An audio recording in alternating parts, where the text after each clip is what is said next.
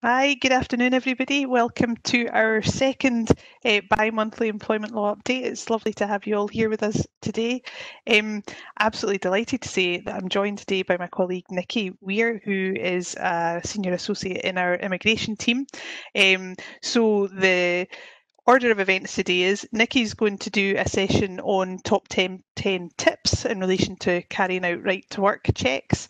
I'm then going to do a bit of an update on three quite interesting cases over the last couple of months that I thought it would be helpful just to chat through. We'll do a little bit of coverage of what's in the news from an employment law point of view, and just again a bit of an update on legislation as well at the end. I don't know whether you'll be delighted to hear or gutted to hear that we're not going to spend much time on the job support scheme today. I will cover it very briefly when we're talking about stuff in the news. If you're keen to hear about the job support scheme, we did a session on Tuesday this week, which has been recorded. So I think that's going to be issued to the database if it hasn't been already. So hopefully you'll be able to watch that if you're keen to listen back to it. I see someone saying that they can't hear me. Hopefully most of you can hear me. Yeah, I can too. Thanks, Anne. Right, grand. Without further ado, I'll pass over to Nikki then to chat to you about the right to work checks. All right, Nikki. Thanks, Morag. Hello, hello. Thanks everyone for joining today. I'm going to have a little bit of a chat about right to work checks. And now I appreciate that at the best of times, immigration can be a bit of a dry subject, and in particular, right to work checks, I understand, are not everyone's favourite thing to do. But I do think it's something that's important. It's something that we see time and time again coming up as an issue. And I was actually prompted to speak about this from a conversation I had with my own mum, who runs a small business in my hometown. She was getting ready to open back up again after lockdown. And I just in passing said to her, "Oh, you do all your right to work checks, don't you?" And she just looked at me blankly as if she had no idea what I was talking about. And I said, "Oh, you check everyone's documents, make sure they have a right to work." And she was saying, "What you mean, like health and safety checks?" And had no clue what I was talking about. So it made me think that, right, okay, this is something that isn't always at the forefront of employers' minds, particularly I think with small businesses, and that's certainly where we see a lot of problems. But often with larger companies where there's established HR procedures and HR teams, it's less of an issue. However, I don't think it's a bad thing to have a refresher, make sure that everyone's up to speed on right to work checks, and that they know when they need to carry them out, they know how to carry them out, and where there's any sort of discrepancies or issues that arise, they know where to go to find the answers. So without further ado, I'm going to run through my top 10 tips. And if anyone has any questions at all, then I'll stick around and happy to answer at the end. So my first tip is that it's important to carry out checks for all new employees. So the right to work checks have been in place from February 2008. So technically, anyone employed before that doesn't fall under this regime. So anyone that you've employed from 2008, from February 2008, there is an expectation that you will have carried out right to work checks. So it is a bit of a common misconception that checks need to only be carried out on foreign migrants. That is obviously not the case. They should be carried out for all new employees. And it can be risky to assume that someone has a right to work. And that's something that came out of my conversation with my mother. Her response was, "Well, everyone's British, so I don't need to carry out checks," and that is something that we see quite a lot. But the reality is, without carrying out the checks, how do you know everyone's British? So it's dangerous. It's dangerous to assume that because somebody has a British name, looks British, sounds British, what does that even mean anymore? But what does that mean to say? Well, somebody sounds British, so they must be. I don't need to carry out a check.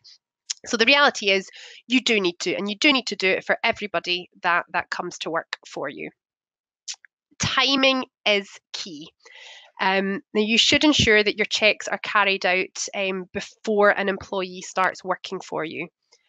It's good practice to offer a role subject to a candidate having a right to work and to carry out the checks before the candidate starts working. Now, in reality, that will often mean having a 10-minute conversation with somebody and checking their documents on the day they start, maybe getting them to come in 10 minutes early and to sit down with you and go through their check before then. That's absolutely fine, but it should be before they start working.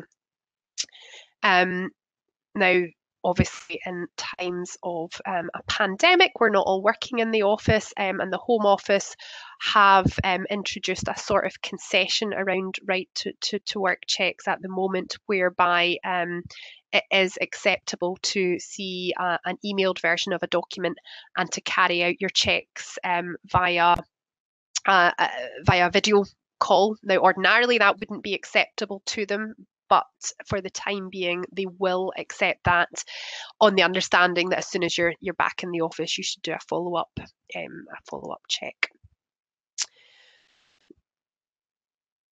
At the moment, you do have an option as to whether you carry out manual or online checks. So most employers will be used to carrying out your manual checks. From last year, it's been possible to carry out online checks, and that's using a Home Office website, and they have a view a job applicant's right to work details section. Now that involves you getting the consent of the prospective employee, and they provide you with a code which allows you to log into the Home Office system and view their right to work online. This service is new. It's only been in, as I say, since last year. It's not available for every migrant, and you absolutely shouldn't discriminate against a migrant who doesn't provide a code. So if somebody says, I'm not providing you a code, I'm not prepared to do it, I don't have a code, then don't take that as them not having a right to work. It may just mean that they don't fall under this system.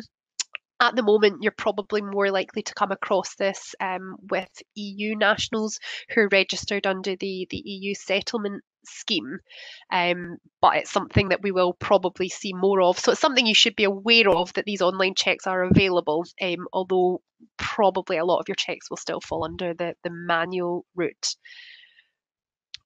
When you are carrying out a manual check, then it's important that you see the original ID document. And this is an issue we see time and time again, where I've certainly come across it myself, where I've started with employers that shall remain nameless.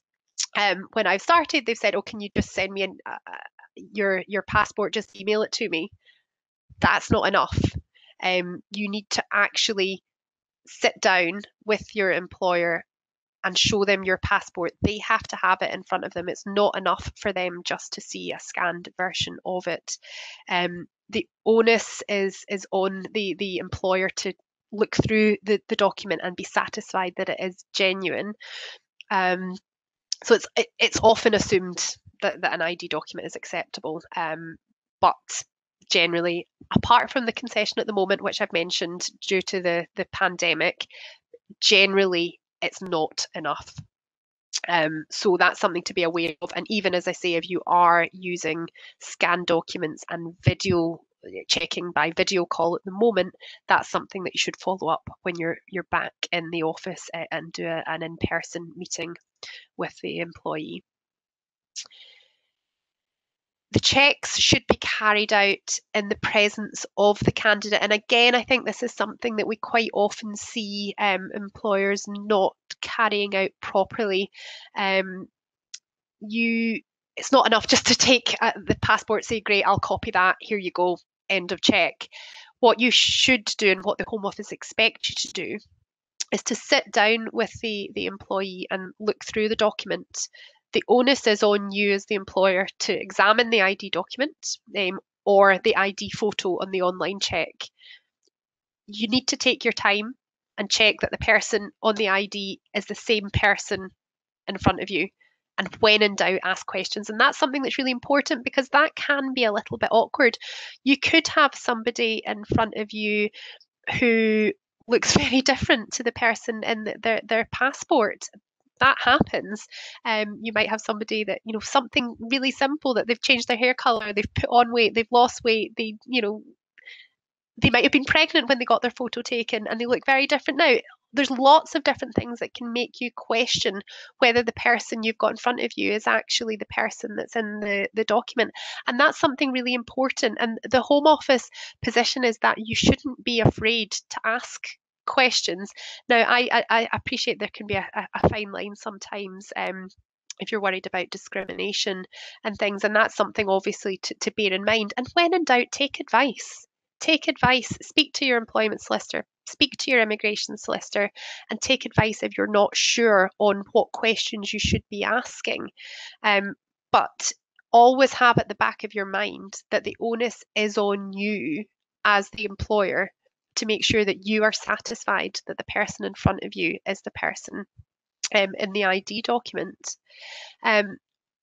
Also, you are expected not to be an expert on document authenticity.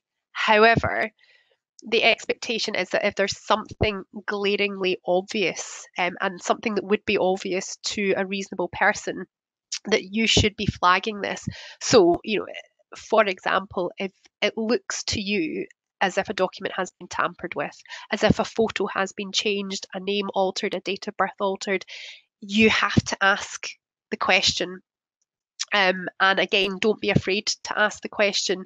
You're not expected to be an expert, but if there's something that's very obvious to you, then it could come back on you if the Home Office say, well, actually, we think that you should have picked up on this. This would be obvious to anyone looking at it. So again, I keep going back to this, I keep emphasising it. It's not enough to simply have a copy of the document. You need to inspect it and make sure that you're happy that it's authentic. If you're not sure, one of my top tips is to ask for additional documents to link the candidate to their ID if necessary. One of the common things you might see is where a candidate produces an ID document in a different name to that which they're being employed under. In that situation, the onus is on you as the employer to be satisfied again that the person in the ID and the person in front of you are one and the same. So I think the most common issue arises with this where a candidate goes by a married name. Quite often in some countries, it's not routine for a passport to be updated to reflect a person's married name, but they might be living in the UK and using their married name day to day. In that situation, you should be asking for linking documents if you're not satisfied. So for example, you've got somebody who has taken a job under the name Nicola Weir. You've got a passport in front of you that says Nicola Robertson.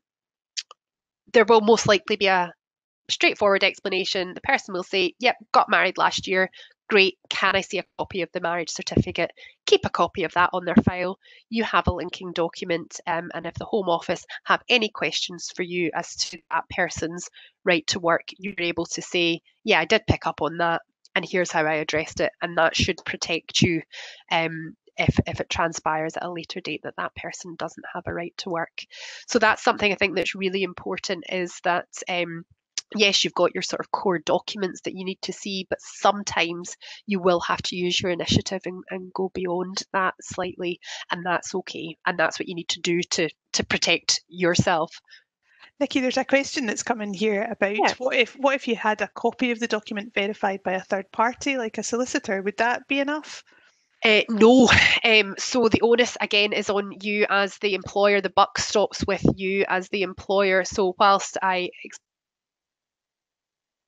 Right, I tell you what, I'll kick into my bit just now, and hopefully we'll get Nikki back. I'll just type her a wee message here to let her know I'm going to cover the employment stuff, and hopefully we will get you back soon, Nikki. Oh my goodness, this all just becomes very stressful, doesn't it? Right, let's look at some of the employment cases then, and hopefully we can get Nikki back with her sound on very soon. I'm going to look at 3 cases. The first one, oh, here we go again, is this topic of employment status, but I just want to flag to you a recent ET decision on that issue. And then I've got 2 cases on disciplinary issues. One is all about what the impact of an appeal is against dismissal when it comes to a constructive unfair dismissal claim, and you're going to have to listen to that one very carefully, because I have to tell you it's taken me a while to get my my head around the various steps that took place in that case. And then the third case is one that I think is really important, which is to do with when you dismiss someone because you've got concerns about reputational damage. And I have to say it's something that we see fairly regularly, where an employer has taken an employee through a disciplinary process, and one of the reasons they ultimately give for the reason to dismiss on grounds of gross misconduct is damage to the reputation of the organisation. So there's a really interesting case on that we'll cover off. So if I start first then with the employment status case, this is a case of Ichitiyama against City Sprint. And for those of you that follow the cases in this area at all, you will know that City Sprint have been quite unlucky, because this is the second claim that's been brought against them in relation to employment status. So the case here involved a number of cycle couriers who had a contract that stated that they were self-employed, but their position was that they were actually workers. And the reason why that is really relevant, obviously being a worker doesn't give you the same rights as being an employee, but what it does give you is an entitlement to holiday pay, and that can obviously be worth a fair amount of money. So group of cycle couriers brought a claim against City Sprint saying that they were workers rather than self-employed. Now, back in 2017, we had another case brought against City Sprint on pretty much exactly the same topic. And in that case, although the contracts for the couriers stated that they were self-employed and not workers, the courts held that in actual fact they were workers. And the kind of, I suppose, the position that the courts adopted was, yes, we'll look at the contract and see what it says, but actually, and many of you will be familiar with this, we'll also look behind the contract and see what happens in practice. And one of the main reasons why in that case the tribunal said that the couriers were workers rather than self-employed was because there was no right to substitution in the contract. And if any of you have been involved in putting together contracts for workers and self-employed and trying to ensure that they're not classed as employees or workers if they are meant to be self-employed, I'm sure you've had that conversation about ensuring there's a clause in the contract that says that the individual has a right of substitution. So if they can't carry out the work, they can arrange for somebody else to come in and do it in their place. So there was no substitution clause in the contract prior to the claim that was brought against City Sprint in 2017. They lost that claim, and so what they immediately did then was changed all of their contracts, and they wrote into the contract this right of substitution. So they were then faced with this further case a couple of months ago, and it's just an employment tribunal decision, but I think it's quite an interesting one, where in that, what City Sprint did was they said, well, okay, we accept that up until 2017, these individuals were workers because we didn't have a right of substitution clause in the contract. However, we changed all the contracts in 2017.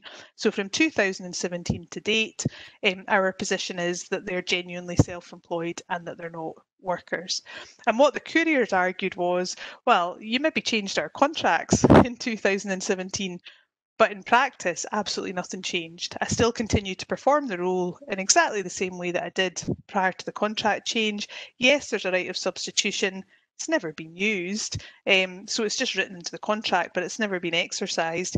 And also the tribunal held that in this case there was an element of control over the couriers as well in the way that they carried out their jobs. So that was also taken into account. And what the tribunal said, and it's very similar then to the decision in 2017, and it shows there's a real theme now when you're looking at these cases of employment status, and the theme being, notwithstanding what you have in your contract, the tribunal will always look behind that and will always look to see what happens in practice. And that's exactly what the employment tribunal said here. They said, it's fair enough, you've put that into the contract, but when we look at the situation in reality, you've never provided a substitute, nothing's changed, and therefore these individuals are workers rather than self-employed. So it then came on to the question of, well, what holiday pay were they entitled to? And interestingly, within the contract, CitySprint had put wording to say that any entitlement to holiday pay would be rolled up as part of the individual's payment. And of course, many of you will be familiar with the fact that rolled up holiday pay is not really acceptable. But what the Employment Tribunal said in this case as well was, although you've got that clause in the contract saying that you're rolling up holiday pay, you've not actually assigned a specific amount to the holiday pay, and therefore the clause is completely invalid. It doesn't work. And so the individuals are entitled to back pay for their holiday pay. So if you like, it's kind of 2-0 to the couriers against CitySprint, but I think it's a helpful case just to show that that's absolutely the position really that's been taken in so many of these cases now. You can draft a beautiful contract, but what the courts will look at is what actually happens in practice. Okay, so that's our employment status case. I said to you the second one I'm going to cover now, as I say, get ready, get ready to listen to the order of events in this one. But the second one I'm going to cover is a case that dealt with a question about if an appeal is upheld, what impact does that have on the original dismissal in a disciplinary process? Okay, so this case is a case of Phoenix Academy Trust against Kilroy, and it was an Employment Appeal Tribunal decision in the last couple of months. And what happened in this case was the employee was going through a disciplinary process, and they'd had the disciplinary hearing, and the employer then contacted the employee to advise him that he'd been dismissed on the grounds of gross misconduct. That was step one. Step two, which was pretty much immediate, I suspect perhaps the correspondence was going either way or crossing over at the same time. Step two was the claimant then resigned, and it was just after his dismissal. And he raised a claim for constructive unfair dismissal. And what he said was his claim related to the way the disciplinary process had been carried out and the hearing, and he kind of saw the writing on the wall and saw that the ultimate decision was going to be the termination of his employment. So he's been dismissed, he then resigns. The claimant then appealed against the decision to terminate his employment. Now you might think, well, why did he do that? That seems daft. The reason he's done that is because I imagine he's been advised, well, although you resigned, just immediately before your resignation, you were dismissed. So if you're going to pursue a tribunal claim, really you need to be able to demonstrate that you raised an appeal against your dismissal to strengthen your claim as much as possible. It's not a necessity, but it certainly helps to strengthen a claimant's claim in that sort of situation. So step three, the claimant puts in an appeal against his dismissal. Step four, the appeal hearing takes place, and yep, you guessed it, the outcome of the appeal hearing was that he was issued with a final written warning and he was reinstated. So he was back as an employee again. So then, step five, the claimant then resigned. And so the argument at tribunal was, what can he rely on in relation to his constructive unfair dismissal claim? Because his claim was articulated kind of in two parts effectively. It was based on the way in which the original disciplinary process hearing and dismissal had been carried out. And it was also based on the way the appeal process had been carried out. And so the question for the tribunal was, if you dismiss someone and then you re-engage them or you bring them back into work as part of their appeal against their dismissal, what impact does that have on the original dismissal? And what the Employment Appeal Tribunal said is, it effectively means the dismissal never took place. Okay, so it meant that the claimant in this case couldn't rely on any of the issues that had taken place in relation to his disciplinary process up to his first dismissal, because the employer had allowed the appeal and reinstated the employee, it was as if the dismissal had never happened at all. So it meant that his constructive unfair dismissal claim was limited only to the issues round about the appeal process, which made it much more difficult for him to pursue the claim, because I think there were probably bigger issues with the disciplinary process than there was with the appeal process. So just quite an interesting case. It's something that you might not come across that often, but helpful to know, I think, that if you do reinstate someone, if you've gone through a disciplinary process and it hasn't been handled particularly well, and you then reinstate them on appeal, you're effectively wiping away all the problems that took place with the disciplinary, because it's as if that dismissal never took place. Although I appreciate it's quite a big step if you've dismissed someone to take them back to work purely to avoid the risk of a claim if you feel there might have been some kind of procedural errors with your process, but it was still right ultimately to reach the decision to terminate their employment. It means you're likely to lose any subsequent unfair dismissal claim, but you should be able to argue, well, even if we'd followed the process absolutely fairly, we would have still ended up dismissing the employee, and so any award that he's entitled to should be limited to the loss that they've suffered because of, if the disciplinary process has been shortened in any way because of our procedural flaws. Okay, so that was the case of Phoenix Academy Trust against Kilroy. The third case I want to cover then is the case of K against L, and I said to you I'm particularly interested in this case because of this whole issue of, well, one of the reasons for dismissal was potential damage to our reputation. It is, as I said, it's an issue that comes up a lot in discussion with clients, and I absolutely understand there can be that real concern for your organisation if something's happened with an employee and it gets out via social media or generally whatever, and it impacts on the organisation's reputation. That is always a big concern for employers, understandably so. But let me talk you through what happened in this case. So the claimant in this case was a teacher, and he was charged by the police with possessing indecent images of children. They carried out a bit of an investigation, the police, but they decided not to prosecute because they said that there was insufficient evidence. However, they reserved the right to prosecute in the future, I assume should further evidence transpire. So that was the police process. It was stopped, put to one side. The claimant then spoke to his employer and explained what had happened, and the employer decided to invite the claimant to a disciplinary hearing.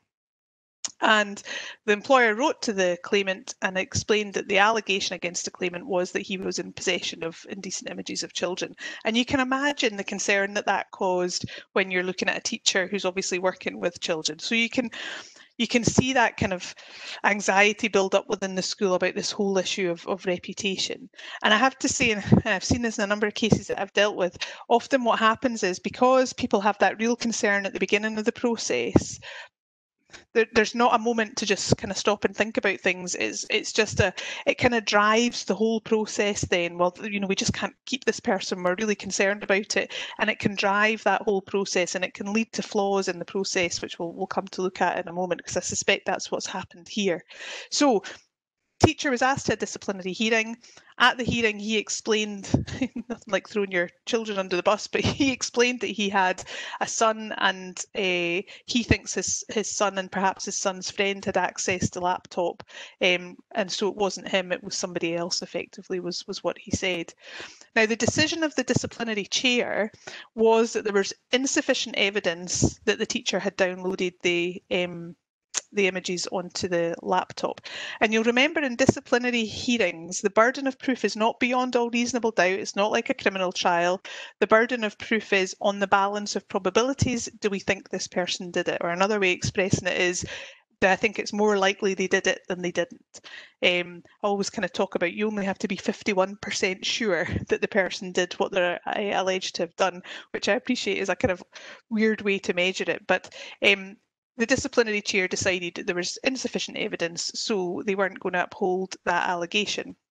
However, they decided to dismiss the teacher anyway, and the reasons they gave was that they felt there was an unacceptable risk to the children having the teacher in the school, and also they were very concerned about the reputational damage, particularly if the police did come back. You remember the police had said that they reserved the right to prosecute in the future. So particularly if the police did come back and prosecute, and it turned out that the school knew about it before and hadn't done anything about it. So that was their concern. And again, I have a lot of sympathy with that. However, when the case went to the Employment Appeal Tribunal, well, interestingly, the Employment Tribunal said it was a fair dismissal, and that they were quite comfortable with the decision that had been taken. That was then appealed to the Employment Appeal Tribunal, and the Employment Appeal Tribunal reversed the Employment Tribunal's decision, and they said, no, it was an unfair dismissal. And the reason for that was The teacher couldn't have been dismissed for misconduct, which was the allegation that he was originally invited to the disciplinary hearing to respond to, because the disciplinary chair's finding was that there was insufficient evidence that he had downloaded the images. And that was the allegation, that was the misconduct allegation, that he had downloaded inappropriate images to his computer. So the chair had said, no, there's insufficient evidence for that. So that meant he couldn't have been dismissed on the grounds of misconduct. In reality, the reason why he was dismissed, and it was referred to in the outcome letter, was this concern about reputational damage. But what the Employment Appeal Tribunal said there was, if you're dismissing someone on the grounds of reputational damage, that's not misconduct. You remember, you've got your 5 fair reasons for dismissal: misconduct, capability, redundancy as a result of legislation, or some other substantial reason. And what the tribunal said is, dismissing someone because you've got concerns about reputation to the organisation is not misconduct. That would come under the some other substantial reason dismissal. But the challenge that the employer had here is, when they invited the teacher to the disciplinary hearing, all the invite letter said was, it's to address the allegation that you've downloaded inappropriate images of children to your computer. There was no reference in the invite letter to concerns about reputational damage. There was no reference in the invite letter to the fact that he could potentially be dismissed on the grounds of some other substantial reason. I'll come back to that in a moment. And he didn't get any opportunity at the hearing. That allegation, or that assertion, if you like, was never put to him at the hearing. So he didn't get the opportunity to respond to this assertion that his behaviour could damage the reputation of the school. And I said I'd come back to the letter and the SOSR point. I think this is a really clumsy situation. You know, when you're drafting a letter inviting an employee to a disciplinary hearing, and if there's a risk of dismissal on the grounds of gross misconduct, you should put that into the letter. And the idea is, it's to make sure the employee fully understands the potential seriousness of the disciplinary hearing. Strictly speaking, if you're also looking at potentially dismissing someone on the grounds of some other substantial reason, the invite letter should make that clear. This could lead to the termination of your employment on the grounds of some other substantial reason. Now, that's all very well from a legal point of view, but I have a lot of sympathy for whoever's drafting letters in those situations, and for the receiver of those letters, because what on earth does that mean to an employee? You may be dismissed on the grounds of some other substantial reason. They don't know that that's one of the 5 fair reasons for dismissal. They don't know that that's, you know, what that means. So then you get yourself into this whole palaver of trying to explain in the invite letter what dismissal on the grounds of some other substantial reason means. So I do have a lot of sympathy with that. It does feel very clumsy. I've been involved in drafting a few, and it just never feels quite right. But that's what the EAT said in this decision. It wasn't included in the invite letter, you didn't discuss it at the hearing, so you couldn't then dismiss someone on the grounds of damage to reputation, and it was therefore an unfair dismissal. What they went on to say, though, was, even if you had covered it at the disciplinary hearing, and even if you had covered it in the letter, our view is there's insufficient evidence for you to say that there could be damage to the reputation. You know, you've not, if you, and this is the point I think that is very important in these reputation type cases, you have to be able to demonstrate why you think there could be a damage to the organisation's reputation. And I do think it's one of those phrases that's just used too easily in outcome letters. But actually, you know, is the risk of damage to reputation actually real? And that's what the Employment Appeal Tribunal said. You have to be able to demonstrate that the risk of damage to reputation is actually a real risk. So you don't just stick that in these letters because it's another thing that you can say, well, it's, you know, it's, we uphold the misconduct, plus we also think there's a reputational issue here. I don't know if any of you are aware, it's one of my favourite cases from a few years ago. I can't remember which supermarket it was, and some of you will have heard me tell this story before, but 5 employees of a supermarket were in the storeroom, and they decided to blow up, you know, the plastic bags that you get in supermarkets, tie them and hit each other with them. And in their wisdom, they decided to record it. And it was published, I think, on YouTube, or I can't remember. And so they were all called into a disciplinary hearing, and they were all dismissed on the grounds of damage to reputation of the supermarket. But actually, when it got to the tribunal hearing, evidence was shown on the YouTube channel. You know how you can see how many people have viewed the video, and there was only 5 viewers of the video. I'm fairly certain the 5 viewers will have been the 5 individuals that were involved in the fight. And the tribunal in that case said, how can you dismiss on the grounds of reputational damage? You know, they have this real fear of this YouTube video going viral, when actually there's evidence here to show that only 5 people have watched the video. So it's just, I labour the point quite a bit, but there's a reason for that, and it's because we do see this quite often. Damage to reputation as a reason for dismissal. You have to be very, very careful how you use it.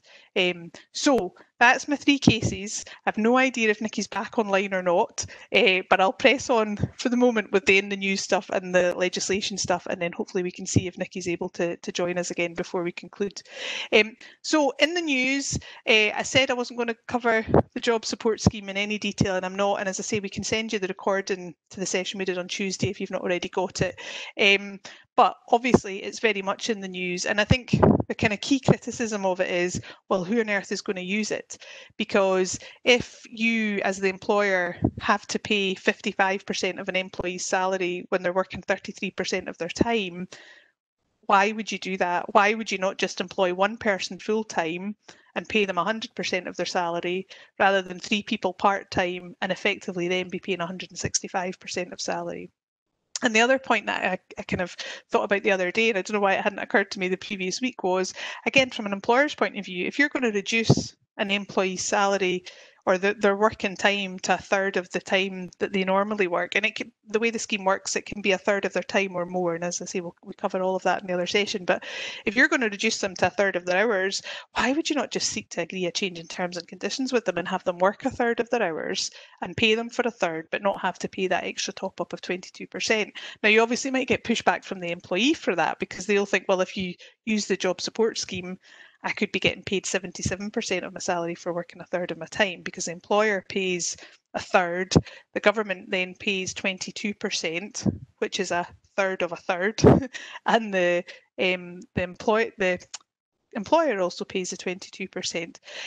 But interestingly, on the session we did on Tuesday, we just took a quick poll at the end to see how many, I think there was about 240 people on the session, and how many of their organisations were thinking about using the job support scheme. And the answer was 9% of those that were on the call.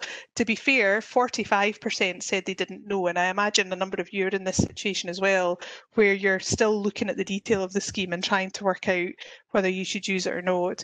But it feels to me like it's almost a moral decision for employers whether they use the job support scheme, because it's going to cost them more, and it's really whether they think, well, actually we're really keen to keep our staff in a job, and so we'll use the scheme for that reason. And it was Jen Skeoch, who many of you will know, when we were doing the session on Tuesday, she was saying it's almost like the government are asking employers to pay a benefit of kind to employees, to pay this extra 22% above the actual time that they're working. So I think our sense is some employers will use the scheme, but obviously it's not going to be used to the same extent as the furlough scheme. But we'll see how it develops. The other thing we mentioned on the session on Tuesday was, at the moment, all that's been published by the government is a fact sheet on how the scheme will operate. They have promised more detailed guidance on questions like, how do you work out normal hours? How do you work out what normal pay is? Although they have talked about a lot of that will be very similar to the way the furlough scheme operated. So once the detailed guidance comes out, I expect we'll probably arrange another WebEx on the back of that just to chat through that. So that's the job support scheme. The other thing I was just going to mention is, interestingly, HMRC have started issuing letters now to employers who they think have claimed too much under the furlough scheme. So I hope none of you are in receipt of those letters, but just to let you know that that process is now underway. Also, the government have issued updated guidance on quarantine for employees. So this situation where if you've got employees who go away on holiday and have to come back in quarantine for 14 days, what are your options in that scenario? I mean, I think they're pretty straightforward anyway. The guidance encourages you, if the individual can work from home, the guidance encourages you to enable them to do that. If they can't work from home, then the guidance talks about asking them to take further holiday or an unpaid period of leave, these different kinds of options. So I imagine some of you have had to deal with that situation. And I know some of our clients are very concerned because they feel it's creating a them and us type situation, because they've got some employees who can work from home, so can go on holiday and then quarantine for 14 days. And they've got other employees who just can't work from home, and they're having to say to them, well, if you go, you know, you're going to have to take extra holiday, or you're going to have to take unpaid leave, and it's creating a bit of tension between the different areas within the workplace. So I know that can be a bit of an issue.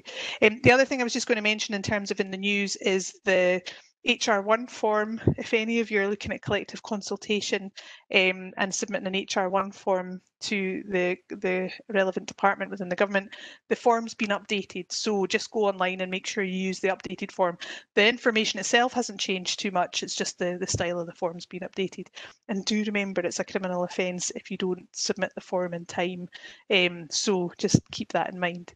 So that's the main things in the news. In terms of legislation, just to flag, it's now an offence for employers to knowingly permit an employee to come to work when they should be self-isolating.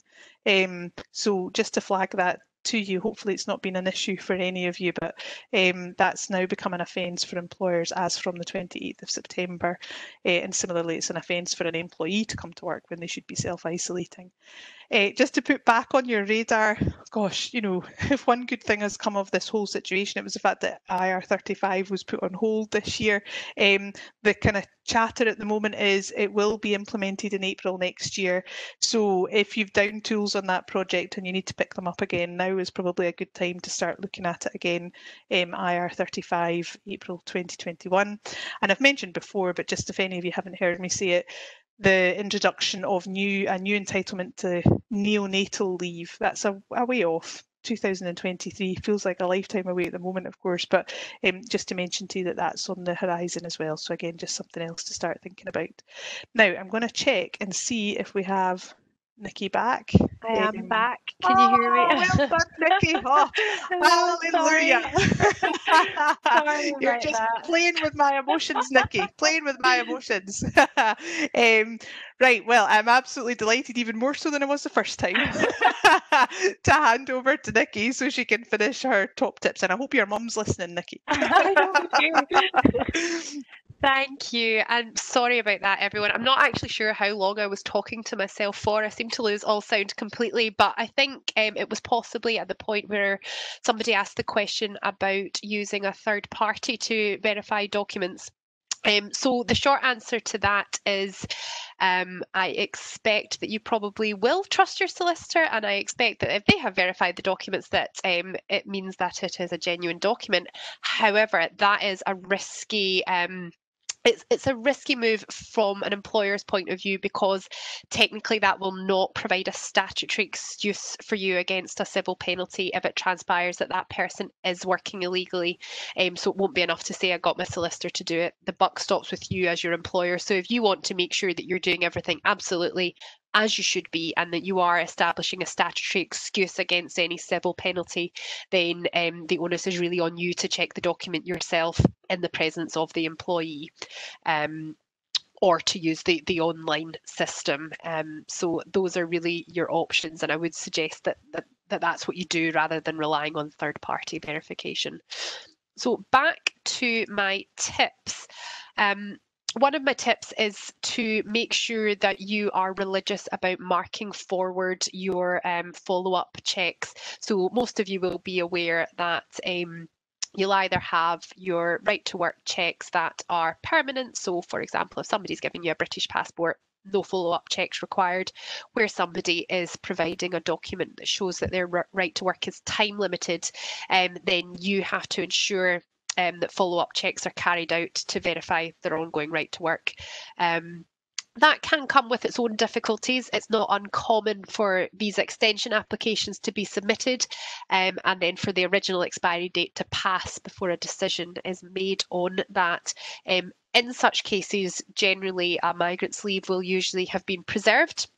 That comes under Section 3C of the Immigration Act 1971. So you can what you would usually do if there's this period where it seems as if their leave may have lapsed, but an employee is saying to you, well, I've made an in-time application What you would usually do in that situation is use the employer checking service.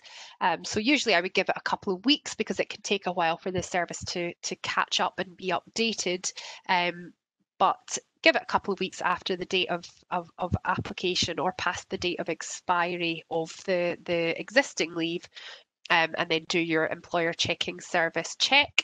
That will hopefully return a positive verification notice that confirms that there is a new application pending and that that person therefore has a right to work in the interim. What you should be aware of is that your positive verification notices will only be valid for 6 months. So you would like to think that the Home Office would make a decision in 6 months, but it's certainly not unknown for them to take longer than that to make a decision on applications, in particularly complex sort of outside of the rules applications. So in that situation, you would need to be updating your verification checks. So it's really important to make sure that you're really on the ball and marking forward important dates to carry up your follow-up checks. My next tip is to prepare for changes in 2021, particularly for EEA nationals who've not yet demonstrated settled status. So most of you will be aware at the moment that during the Brexit transitional period, it's enough for an EU national to provide a passport or proof of their EU nationality to show that they have a right to work. At the moment, it certainly is good practice to be encouraging your employees to register with the EU settlement scheme, but it's not currently mandatory, so you can't force employees to register, but certainly it's, you know, a lot of our clients are sort of putting out communications with staff encouraging those who are going to fall under the EU settlement scheme to think about registering now. Those who are in the UK by the end of this year will have until June 2021 to register. And anyone who doesn't register before that date or who relocates to the UK from the end of this year will require a visa to work in the UK, even if they're an EU national. So that's just something really important to have on your radar at the moment and be prepared for changes. I think there is going to be a period of confusion, I think is probably the best word for it, from the beginning of the year until June 2021, where technically you could have people that have arrived pre-2020 but who haven't registered under the scheme and who have until June to register. It's going to become, I think, quite difficult for employers to sort of manage that and figure out who they actually need to get verification from. So I think be aware that there's going to be this period, and if you have any questions, I think it's a good idea to take advice on what you should be doing to make sure that your own right to work checks are up to scratch. My next tip is to make sure you're retaining the documents for the required time period. And I think this is something that's particularly pertinent for those that also operate a sponsor license under the Tier 2 sponsor system, because your document retention periods are different for your standard right to work checks than they are for people that you're sponsoring under the Tier 2 sponsorship process. So just be aware that you could feasibly have an employee who you have to keep some documents for 2 years and some documents for 1 year after their employment ends. So that's just something to be aware of. In general terms, your right to work checks, you need to retain your documents for the period of the duration of the person's employment and for a further 2 years after they stop working for you. And for those of you that are sponsors, you'll know that your specific Tier 2 documents that you need to keep, you only need to keep for a year after the employment ends. So just be aware that a situation can arise where you might have to keep some documents for longer for the same employee. Your documents can be retained either in hard copy or in digital format, but the important thing is that they should be readily accessible should the Home Office require sight of them. So should the Home Office decide to do a compliance check with you, you need to know where the documents are held, and it doesn't matter how they're held as long as you can get your hands on them. And my final tip, and probably one that's the most practically useful, I think, would be to use the Home Office checklist. The Home Office on their website have a checklist that goes through step by step how you carry out a right to work check and what documents you should retain. So I think it's a really useful tool. And I really would encourage you to print out a copy or keep a copy digitally for each employee.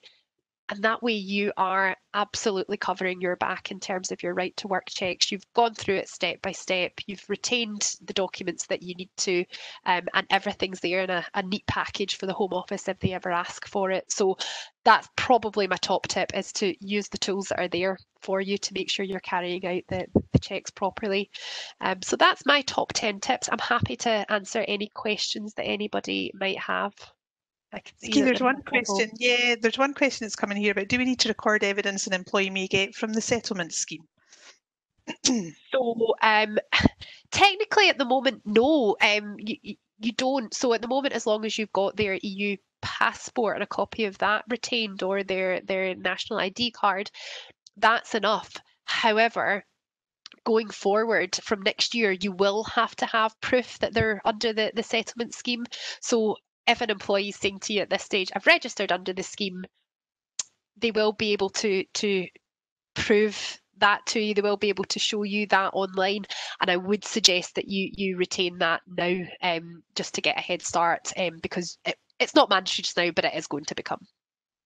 And I think somebody is asking if you take a copy of the front of the passport. No, that's not necessary. As long as you've got the biometric page, then that should be sufficient. And I would always just make sure that you're copying that and you're dating that, whether you're retaining it digitally or a hard copy. Just make sure that you're keeping a date, you're keeping a note of the date that you took the copy, and that should be fine. That's brilliant. Thanks so much, Nikki. As I say, I've never been so glad to see you. I can sometimes cover other people's employment parts, but I could never ever cover employment parts. So I'm absolutely delighted that you on the session today. Obviously, if you need any assistance with any immigration stuff, then do give her a shout. She's totally fab. So, and as I say, I hope your mum's listened to all your advice and you've charged her fully for it. Well, listen, we'll finish up there for today. It's been stressful and had its ups and downs, but just to say to you, we'll be doing another one of these in a couple of months' time. That's the idea now. We're going to do them every couple of months. Look out for the WebEx once we get the guidance on the job support scheme, if you're looking to use that at all. We'll send the recording out to you, and we'll send out the recording from the session on Tuesday too on the job support scheme, just so that you've got them both in the one place. The other thing I was going to mention to you was we recently published a paper on menopause in the workplace, so we can attach a copy of that as well if you've not already got it. And finally, I promise, we've been running week-long courses dealing with issues around about change in the workplace as a result of COVID. So a session on collective consultation, a session on individual consultation, a session on changing terms and conditions, TUPE, which is my absolute favourite, and also just the working environment in light of COVID. So the next time we're going to run that is the week commencing the 23rd of November, and it's a 1-hour session each lunchtime. So if anybody is interested in signing up for those, then do let me know. The idea is to just try and help as everybody's going through change in the workforce, to try and give you some of the information that you need if you've not already got it. So with that, I'll let you all go and have your lunch. Thank you as always for joining us, and look forward to speaking to you again soon. All right, take care. Bye now.